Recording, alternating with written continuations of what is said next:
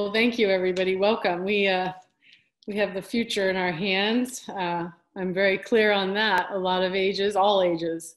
So I hope today gives you some tips and some comfort and strategies working with both your own children and the children we serve professionally.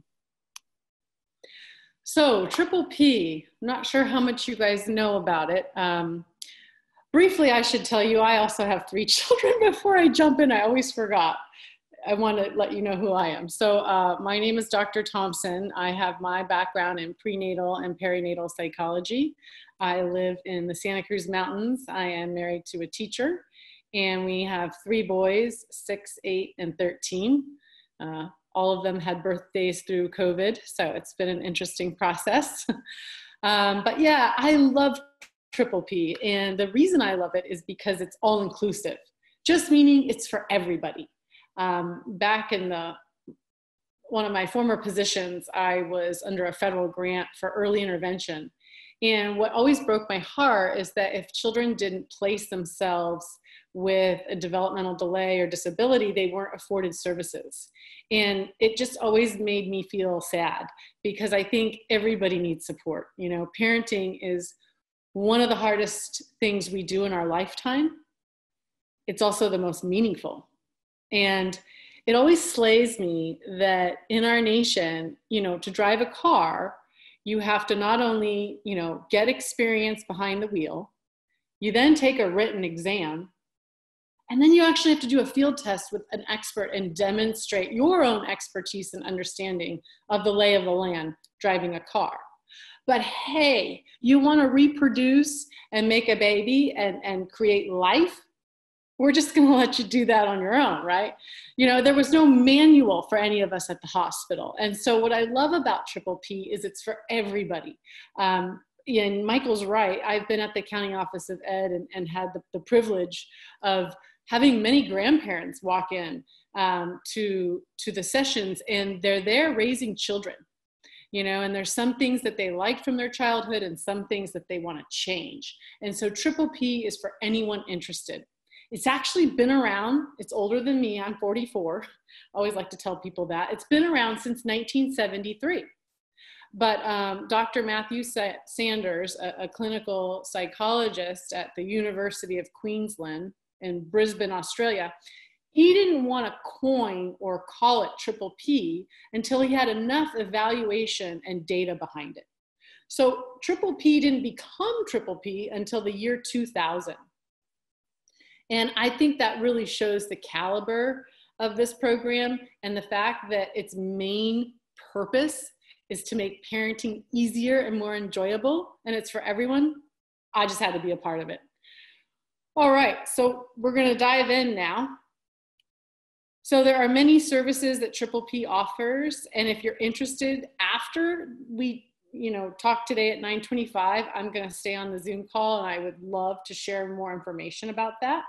But there's seminars, workshops, there's groups, there's one-on-one coaching sessions, up to 10 sessions at a time. And we have all different program variants, those for kiddos with special needs. That's called our Stepping Stones program. We also have, it's called Family Transitions. And that program variant is really for families that are going through separation or divorce or reunification. And then we also have this really cool healthy eating, and that's for kiddos who have a BMI of 96% or greater. So talk to me afterwards. I'm going to leave my contact information. I am here. So there are the 5 principles of positive parenting. And these, I like to tell you guys, are the infrastructure of the program. Now, a safe and interesting environment, it's really about having supervision of your kiddos and your teens and tweens and knowing who they're with and that they're safe. A positive learning environment is really around, you know, kids, tweens, teens, they all tend to act out when they're bored. So we always want to be sort of, what are our indoor activities? What are our outdoor activities? We always kind of want to be mindful of having things ready for them to do. I think we can all relate where we get an important phone call maybe from our boss, and that's exactly the moment that one of our kiddos decides to have a meltdown, or a teenager, you know, gets hurt, or, you know, there's some crisis that always seems to develop when we're trying to do something. It seems like work related, right? We're all working from home and we're parenting and we're, you know, homeschooling. So there's a lot going on, and activities are really a great thing to be mindful of because they keep them occupied and frankly, there's less room for outbursts. Realistic expectations. I always like to tell parents, so, you know, what's realistic? Like, let's say you had a 40-hour work week and Johnny, you know, had his 40 hours of school, or whatever, 35 hours, whatever 8 to 220 looks like.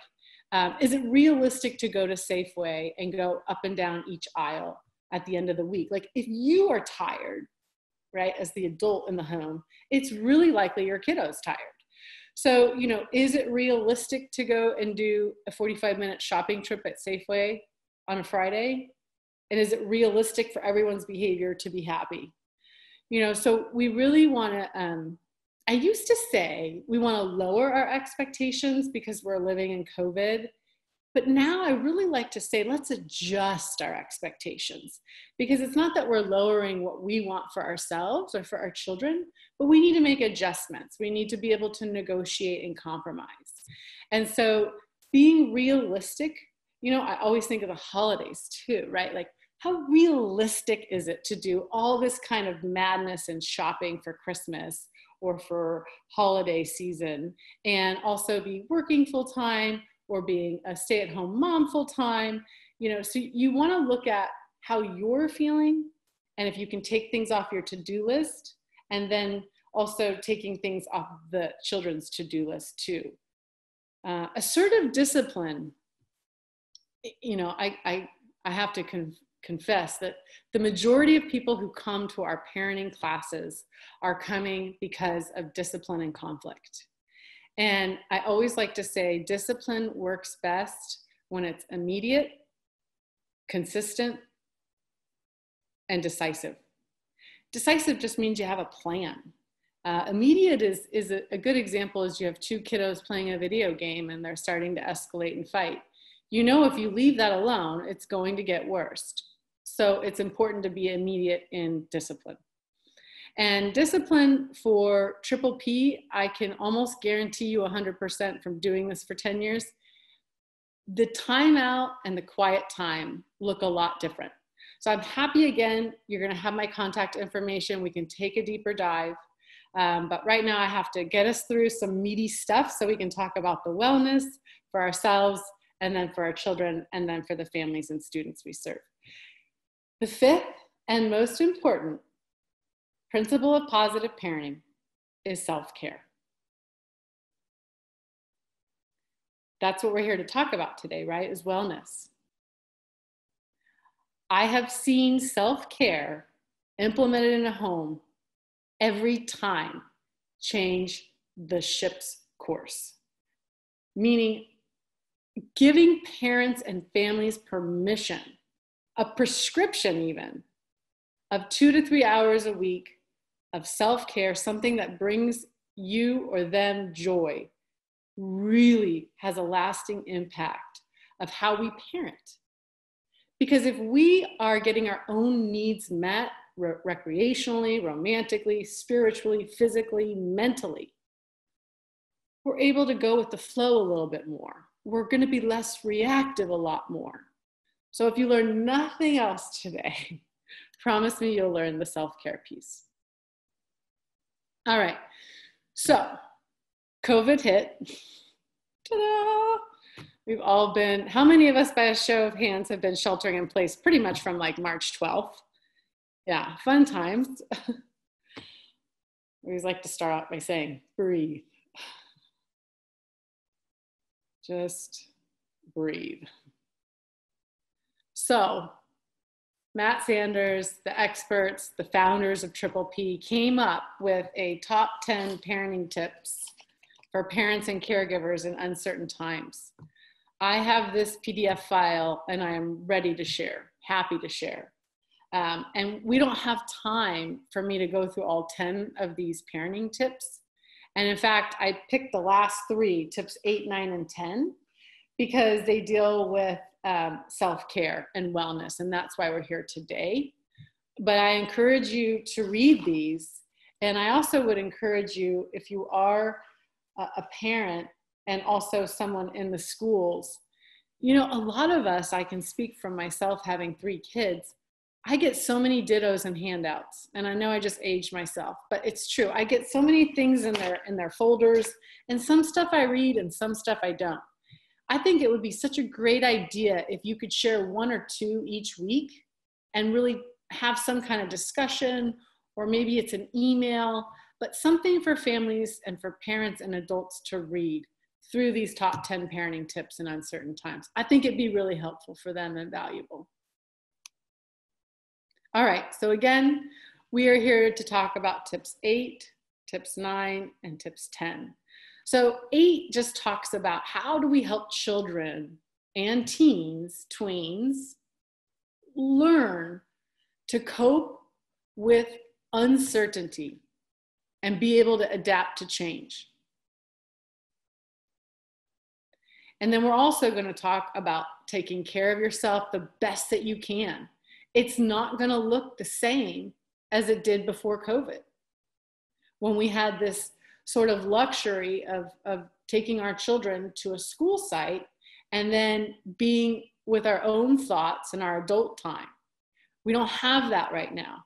And I know as a parent too, it sometimes it takes my breath away just imagining that I am going to be with my children 24/7 from March through August or September, because we don't exactly know how this is all going to land. So when we say self-care, we're going to have to get creative. And we'll spend some time today talking about that as a group, because we learn through each other and from each other. And the last tip is just the constant need to reach out and connect with loved ones and with friends. I call it my lifeline.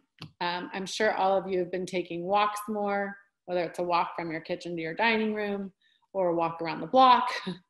But having that phone and being able to call someone that you care for, it can really, really have a positive impact on your day. All right. So helping our children and teens learn to cope with uncertainty. Now, part of me wants to ask what your experience has been. You know, have you had time to sit down and ask them, what have you heard about COVID? You know, or how are you feeling right now? Like teenagers and tweens especially, I think about this because they have the cognition, they have the ability to talk about how are they feeling. And I think it's also really important to use this time, because we've been given the gift of time, to figure out what new skills we would like to teach them. Triple P is a big advocate for doing a lot of work up front and then getting chill time later on in life. And so what that means is, okay, I'll be revealing, I have a 13-year-old. It's time for him to learn how to do his laundry. I don't know if I'll ever have time, this much time, to explain to him whites and darks and where this pod goes and how if you use too many pods, you're going to ruin all your clothes and maybe you should stick to liquid. I mean, all those little intricacies of life, we now have the time to teach. For those learning how to drive, you know, teaching them about car maintenance, really important. How do we fill up our tanks? How do we check our oil? Why do we even check for water? How do we check how much water is in a car? And it goes on, you know, little kids, 6, 7, and 8, teaching them how to make themselves a bowl of cereal, a peanut butter and jelly sandwich, how to feed their dog. So these, you might look at them as chores, but it's really important because these are actually life skills. And right now in our life, we have the time to teach new skills. It's a great time to do it, right? Learn how to bake the perfect snickerdoodle. You probably have a lot of the ingredients right now and you didn't know. So another way that we help kiddos, children, and teens learn to cope with uncertainty and adapt to changes is by telling them stories. Children love to hear about what it was like for you. So, you know, I'm 44. I've already revealed that. I can talk to my teen about being 13. I can talk to him about a really hard time in my life and what it looked like and how I managed to wake up every day and brush my teeth and tie my shoes and get out the door. We have the ability now to really participate and be present in their life. We really can't do that though if we haven't had any self-care. So we're gonna keep weaving that through, right? Because we've got to have some kind of a break, and we've got to have some kind of downtime. Would anyone else like to share how they've been coping with uncertainty and how they have been helping their teen, tween, or children adapt to these changes?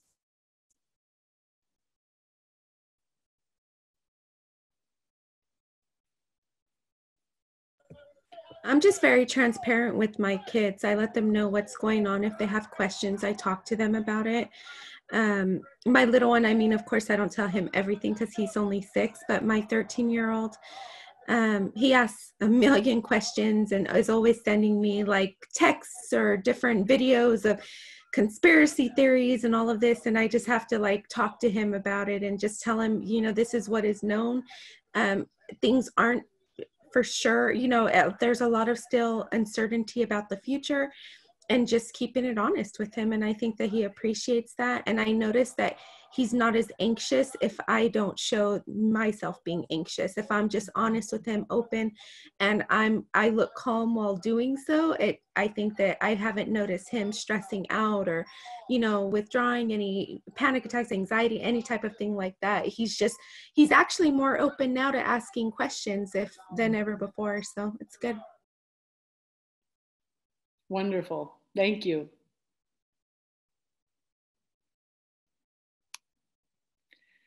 All right. So tip 9 is really around taking care of yourself the best that you can. And what I like to say almost every day is every moment can feel like a mixed bag of emotions. So feeling anxious, depressed, confused. That's sort of the norm now, is having these moments, whether they're fleeting or they stick around. I mean, I know a lot of colleagues who have had job furloughs, layoffs, and there's a lot of stress. The media is wow, you know. So it's very natural to have very strong emotions. And right now, we are making history. We are living in an unprecedented time. And taking care of yourself and your well-being will make parenting easier and more enjoyable. And so that's really the crux of what I want to talk about today, is how do we have fun at home with a bunch of kids? Or how do we have fun when we go back into a virtual classroom or a distance learning hybrid model? You know, I revealed my husband's a teacher for a middle school. And so as a teacher, they're kind of preparing for all situations.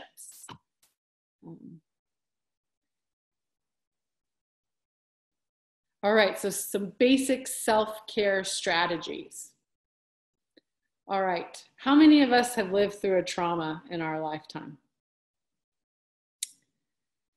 Yeah, so I'm always amazed at what happens when humankind goes through a traumatic experience. And I find myself that I'm able to identify it because me, even myself, no matter how much you know, living through it is different than studying it. And how many of us have had days where we've gone hours and we haven't had anything to eat, or we haven't drank any water that day? Notice that. That is a physiological identifier that you're stressed out. Thank you, Michael, for having some water right now, okay? We have to support one another and drink water. You reminded me right then. When I was thirsty, I didn't know it. Yeah, it's very interesting to me to look at my own reflection on, am I drinking water? Am I eating? Am I sleeping? Those are our three most basic premise for being alive, let alone being present. So we have to remind ourselves, even if we need to put a Post-it up on a bathroom mirror or post it up in a car, did you drink water today? It's so basic, and yet it's so critical. I know a lot of families have confided that they have been working from home, working at the office, and then parenting and being a homeschool teacher at the same time. And they have gone a whole day. You know, you're in your pajamas, so you're not really training your body like, oh, it's wake up time, so now I pack my lunch, I get my water bottle, I get my water in there, I leave the house, I drop the kids off. That whole routine is gone. And so part of Triple P is to always be thinking about our routines. Children thrive when things are familiar. They feel safe and secure when they have a routine because they know what's going to happen next. And if you think about it, if you think about the other spectrum of life, right, being a senior, what's so vital for them is their routine. How many of us have older parents who are still alive, and man, if it's Tuesday, that's the day they get their hair curled. Or if it's Thursday, that's the day they clean their house. And it is like a schedule. You don't even have to wonder where they are. If you know them, they have a very strict routine. And it's because that is what gives them comfort. They feel secure. They know what's going to happen next. And so our routine as adults and children and as working professionals has completely changed. And I think that has something to do with the fact that we forget to drink water. We forget to eat breakfast or lunch. Hygiene's another one that's it's funny to me because I was, getting ready today and I was like, oh man, I got to put on mascara and, but we haven't had to do all this, what we would normally do to leave the house. And so something as simple as putting on your work clothes, right? It's really helpful because it triggers that other routine, the routine before COVID. And so the other part of it is the physical health part of it, and that's exercise. So here's the raddest thing about our time right now in our nation is it's summer. So as far as getting outside, we can all check that box, right? Who has snow right now in their environment? Or who has floods right now, right? I think for the most part, we can all go outside today. We can all take a walk, and we can be mindful during that walk that we're doing our self-care. I think that one of my favorite women is Sylvia Browne, and she's passed away, and anyway, but she always said that the most balanced you'll feel is when you integrate your physical, your mental, and your spiritual health. And so I always like to think of that when I'm parenting. Am I integrating physical health, mental health, and spiritual health? The other really great thing, if you do live in Santa Cruz County, is like 25% of the land here is parks and beaches. So there's lots of playgrounds, if you will, to get outside. And so it's really great to be mindful about going outside, getting some fresh air, some vitamin D in your sunshine, and then there's sleep. So they're all connected, right? Because if you're just doing this all day long, which I know we have felt like it, how many of us are just zoomed out? Raise your hand if you're zoomed out. I know, I feel like I look at this little camera and I'm like, hi, it's like my new friend, but it's not three-dimensional. But anyway, we're spending so much time on our Zoom and on our computer screens. We're not getting our heart rates up. We're not pumping ourselves with blood and breath from exercising. And I know that plays a critical role on our sleep. So now you have our sleep's kind of not going well, our exercise isn't going well, maybe we're not eating or drinking water well like we used to. I mean, all of these can lead to having negative self-thoughts. And that's the next thing. You really want to pay attention to your own emotions and thoughts and be super mindful of negative self-talk. So I love saying this too shall pass. That's something that grounds me right away. I know another good friend of mine says, I'm just taking it 1 hour at a time. And I thought, wow, that was deep. You know, I said, Stacey, how are you doing? You know, his wife's pregnant. He has a 2-year-old and he has a 4-year-old, and he's doing computer stuff all day long. And I can hear all the kids running around rampant. And I know she's tired because she's due any moment. And I said, Stacey, how are you doing today? I mean, Heather, sometimes I take it 1 minute at a time, you know, and I thought, okay, 1 hour at a time, one day, you know, every moment's a mixed bag of emotions. Anyone else have some coping statements that they can share?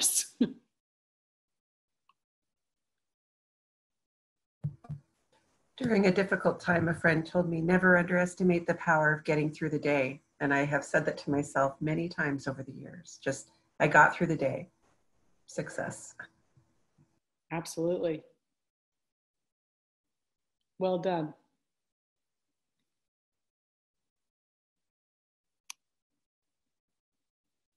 All right, so let's get into the nitty-gritty of self-care strategies. So taking a break, right? I like to call these a parental timeout, or I need some time by myself.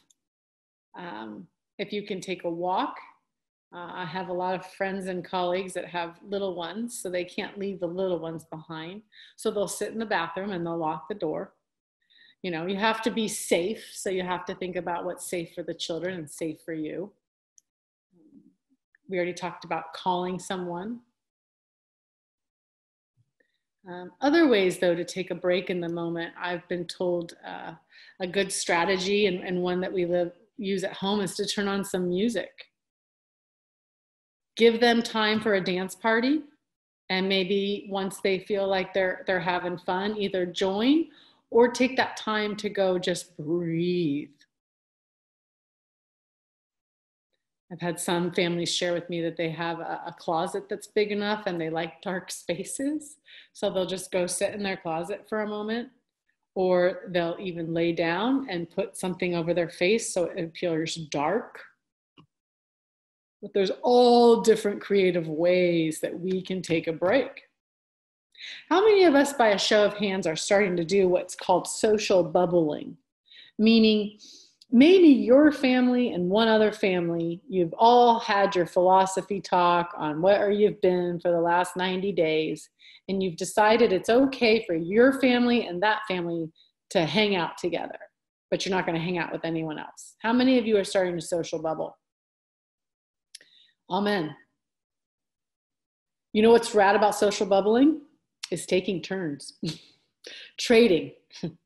I remember I specifically reached out to a girlfriend of mine and said, I need a mental health day. Can you take my kids? I'll do 2 hours, you do 2 hours. It was rad.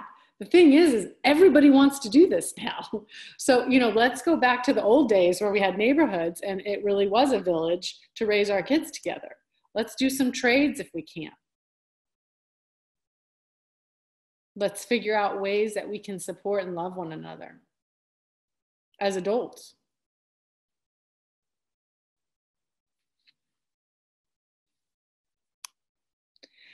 So there are many self-care strategies, some that were covered this morning. I loved the vagal nerve breathing, where you breathe in 4 seconds, hold, and then release 8 seconds.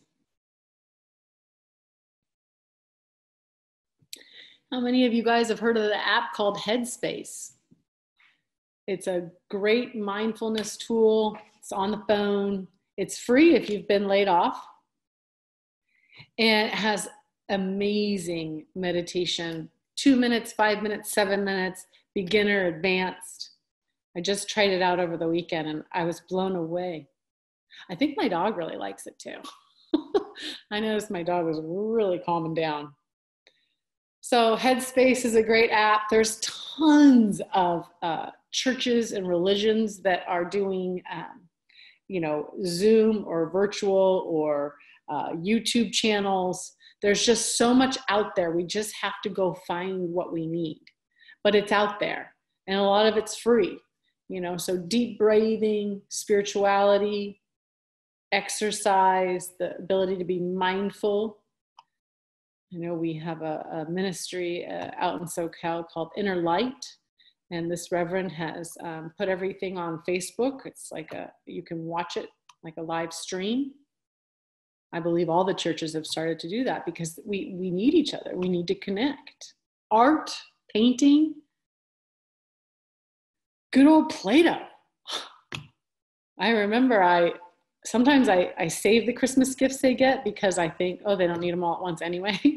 And so I found a bag of stuff and it was like, how to make a hamburger with Play-Doh. And hey, I like Play-Doh myself. It's creative. It's got some art, music, right? We talked about the dance parties, cooking. Talked about if we want to make snickerdoodles or teach the kiddos how to make a peanut butter and jelly, some cereal, something as simple as washing fruit before you eat it. We've been given the gift of time. So how can we build more independence in our children and our teens and tweens to make our lives ultimately easier? It's work up front, you're right. Putting that chore board up, assigning the different days and tasks, that is work. But that's work up front. In the end, they're going to be that much more independent and they're going to take care of that many more chores in the home. And they're going to feel good about themselves too.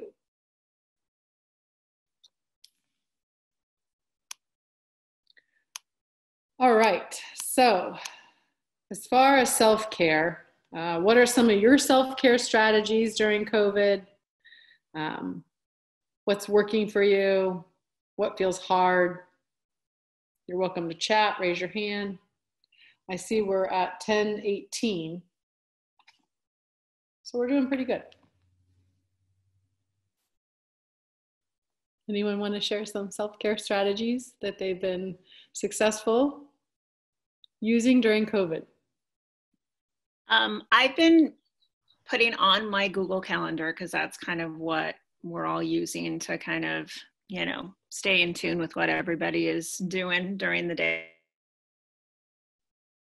My lunchtime at the same time every day. And I usually have lunch with my family and my husband, and then we take a walk during my lunch break, because I feel like with all the Zoom meetings and all of that, it's such an important time to schedule for yourself to have some kind of something to look forward to, I think, midday.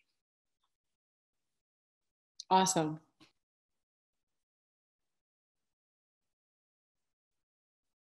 I've been doing a lot of FaceTime videos with people that I'm close to, friends. We also joined this, it's called House Party app. And a lot been playing games virtually with one another and staying connected like that. And the games are just hilarious and fun. So just finding different ways to virtually connect with people. And that's been good. Thank you.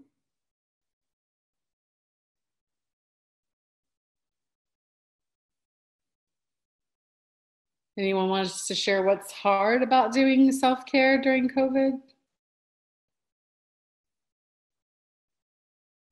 any ways that we could help? I think just everything converted into virtual, and so the load of Zoom, literally, I know everyone has complained about that, but we started providing weekly sessions to our school districts. We serve over 32 school districts. And just preparing for those and being on those took so much more time than anything ever has. So just the amount of time needing to be on the computer was too much. I think what's been hard is like through work, not being, because we were still working and providing services to our students, so mental health related counseling. And it was hard just being able, a lot of times they were having difficulties with connecting or, getting their devices to work. So being able to work with them, and things were very stressful. A lot of them are having crisis situations to where I've been getting calls on like Saturdays or very late during the weekend because they have no one to be there and support them. So in terms of work, I think that it has caused a lot of difficulty for me because I have 2 children too, and they're here and I'm locked in a room while they're, trying to figure things out while they're out there. So I think just trying to have a balance.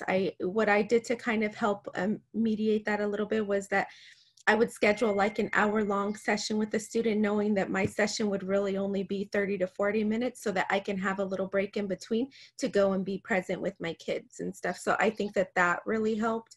But then you have all of those other times where crisis situations have come up and it's taken a lot of time. But luckily they get along very well and they kind of have been together, and I've had my sister help me, kind of watch them at times too, so that they can be entertained, and they love hanging out with her, doing their learning. Their distance learning was difficult, trying to manage that. So I think that there's just a lot, even as like working professionals, with kids and still working and things. So, but just trying to balance it all it has been hard. I'm not going to say it's been easy. It's still hard, but it's getting better. Thank you for sharing.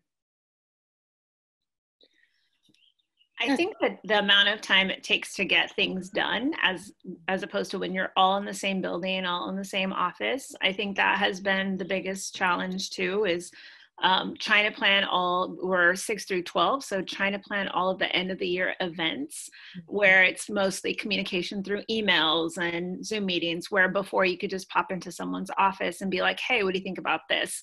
I think that has been, and for those of us who are, social butterflies who do like the interaction with others, coworkers, and it's been really challenging to not have that. Mm-hmm. Right. Thank you for sharing. Heather, I would just add to what Raquel just mentioned. When Ronnie spoke, the first thing he led off with was that, we need sort of attuned human emotional sort of connection or resonance. And I have found it harder. I think we're doing it a little bit right now, but I found it harder to do that via Zoom. Mm-hmm. I think it's, if you're eating, you want to turn your video off. Sometimes you're tired. It's a whole different thing than really sitting with someone in a physical space and being able to understand where they are and connect with them and have just a check-in conversation. I think you can do it, but it seems like it takes twice as much effort, and that's the biggest. I'm actually here in my office, as you can tell.